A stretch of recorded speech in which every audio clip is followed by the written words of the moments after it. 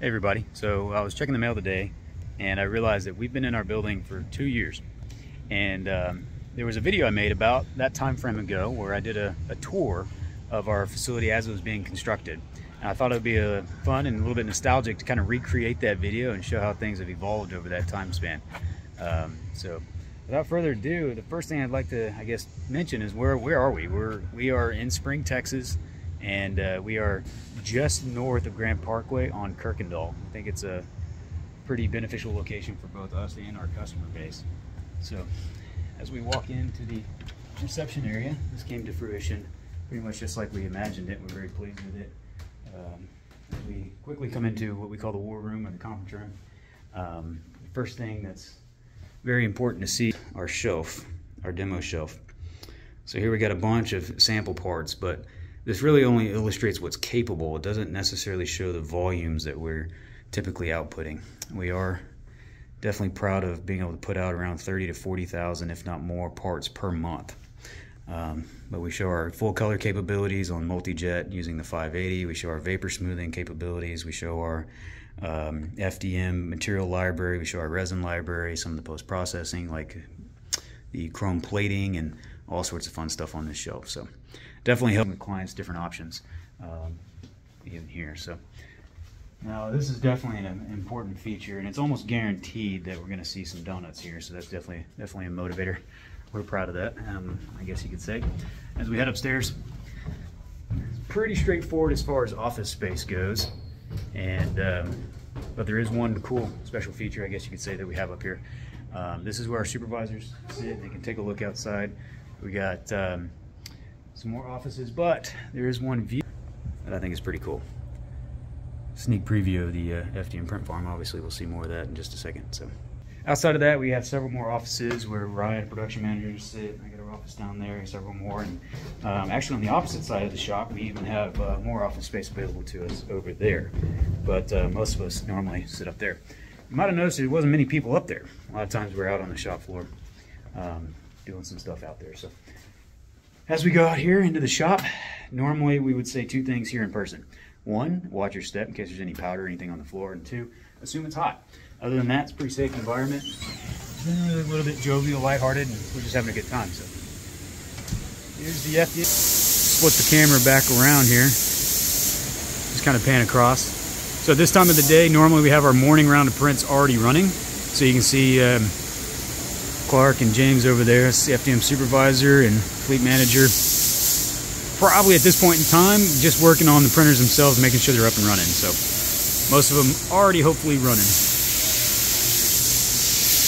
On the FDM side of things, we handle probably about 20 different materials, ranging from ABS and ASA being our two most common. You got PETG, TPU, TPE, nylon, polycarbonate FR, and gets into all sorts of exotic materials as well. So that's definitely one of the pros to the FDM technology, is this material diversity as well as its cost effectiveness, especially at scale with this type of printer.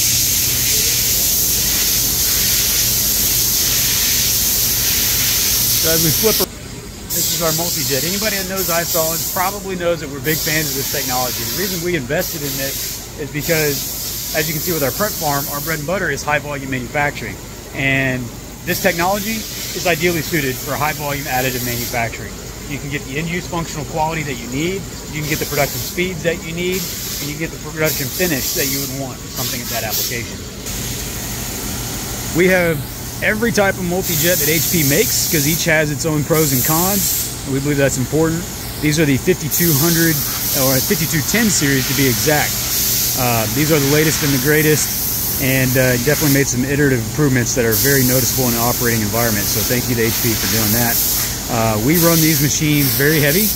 They run twice a day, so they're pretty much non-stop, running for about 23 out of 24 hours any given day. This particular build was probably started around 8 or 9 o'clock in the morning. It'll run throughout the day. At the end of the day, we'll prep them and go again for another overnight build.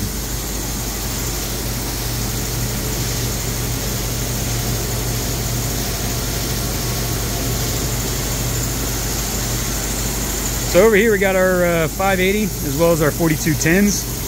So they're 580 is the full color Multijet, in case you weren't aware of that. That's a specialty material machine. So it's in away mode right now. It is locked up, so I can't open you, but it does have full color capabilities with all the benefits of Multijet in regards to strength and surface finish and all that other good stuff. So over here, we got a print that just finished up. This one ran overnight. It's going to be cooled. It's got to have about a 3 to 4 hour downtime while it's doing some maintenance cycle, and it'll be going again. And this is our alternative material printer. Right now it's running TPA. So that's a semi-flex material. Well, actually it is one of the, I think it's the most flexible Multijet material. We're major fans of TPA, and I'll probably make a video about that. We're just so excited about some of the applications that you can do with this particular material. So as I pan across here, now we got the post-processing side of things. You see the team, the MJF team is hard at work getting all those parts out. So this is the part of the day where we're just finishing up excavating the builds. You can see some of the guys are vacuuming and cleaning up the final bits of excavating that build. And we got some guys putting the builds that just finished overnight into their natural cooling units. These natural cooling units are amazing, by the way. Gives us a lot more production capacity, and more importantly, by allowing it to naturally cool versus fast cooling, you get better part quality. So as I kind of spin the camera back around, I'm going to walk over here a little bit, and the back side of the shop, got our massive amounts of compressed air, and I do apologize for the background noise on that. A lot of the shop runs on compressed air, so we got about 200 CFM available to us there. Here's our FDM, industrial FDM by Centium. Let me flip the camera, what's going on with that. It's not running right now. Right now we're letting it heat soak as it prepares for a peak print. So our FDM print farm is designed for kind of lower cost, more simple materials for high volume stuff. This machine is designed for a little bit of the opposite. It's designed for ultra polymers in very intense environments. This peak, for example, can withstand extremely high temperatures, extremely chemical resistant, great for aerospace and oil and gas applications. That's one of our latest additions. Very excited about it. A little bit of a learning curve, as is always expected, but we're very pleased with the way the results have been coming out as of recent. So good job to the team as well as the Centium for helping us out and get to there. So this is might be a little bit of surprise if you did actually see or maybe remember our previous video.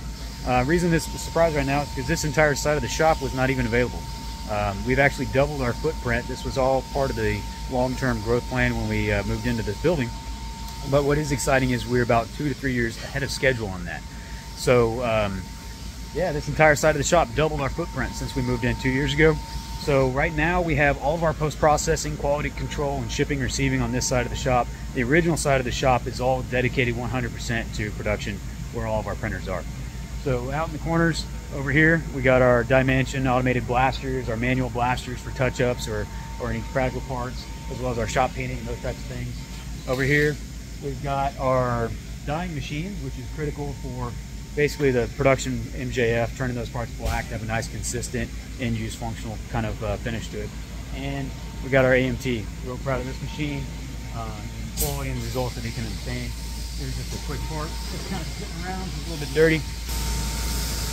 Look at the finish. Again, ignore the powder there, but just look at the surface finish on those types of parts. So if you don't know what AMT is, love to have a whole nother conversation about that. Basically, it's a vapor smoothing process which chemically treats the outer layers of the parts, gives them a nice watertight finish as well as a nice glossy sheen to it like that. So over here, we've got, well actually, first and foremost, let me show you this. This is our CNC machine. We don't necessarily advertise or do a lot of direct CNC work, but we keep that around for touch-up and critical geometries on some of those ultra polymer jobs. So that's, again, a whole nother conversation we could have. We got Xander over here working on our SLA. So SLA is one of those technologies that's a little bit more cost prohibitive on the high production volumes just because of the labor time that goes into it, but it's a great technology to have around for its material capabilities, like high temperature, castable, flexible resins, all those types of things. So I think we keep pretty much the entire Formlabs material library in stock. So over here, we've got our FDM storage shelf. Basically, these are all the parts that are in queue for post-processing, support and removal, and quality management and QC. And some of the guys are currently working on SLA and some post-processing of different FDM parts here. And this is the most important part. We got Robert over here working on shipping out an order, getting that good to go. So Robert is our QC lead. measures each and every part pretty much that goes out of here. Make sure everything's 100% within spec. So that's a really quick tour. Even then, it probably seemed a little bit longer than I was anticipating, but there's just a lot that I'd like to talk about. We're real proud of what we got going on here, and we do appreciate everybody's support. And hopefully you've seen the evolution, and we're proud of it, and hope that we can have more people here at the shop to show firsthand. So drop a direct message if you have any questions, and happy to talk to you about your project. So thank you.